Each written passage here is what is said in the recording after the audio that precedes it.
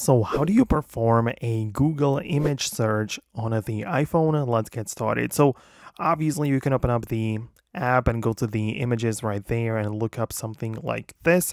So that's pretty useful or whatever, but if you want to look up and actually search from your pictures, right? So you don't type any text in, but instead you just, upload your picture and you want to find something similar. In that case, what you can do is make sure you are in the images section of Google, and right there next to the search bar, you have the microphone as well as this little icon, which is basically the Google Lens.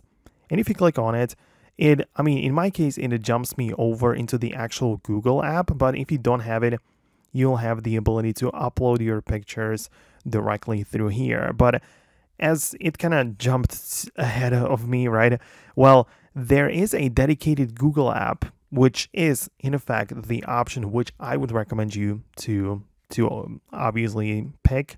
So just get the Google app from the App Store, and using this application, you essentially have access to the very same search bar, and all of the other things are here as well. And you also have the Google Lens icon. So when you click on it, you can again take a picture right away with your camera or upload something from the gallery. And in here, you can look up whatever thing you have. You can even just adjust the window, so only the thing which is part of that window is going to be searched. And as you can see, it does a good job. It at least tries. So you can see it came up with a mouse pad or trackpad. It was in fact a trackpad, but the search engine, it does what it can based on your image. So that is how it works. Most definitely let me know below in the comments if you manage to make it really just functional on your device.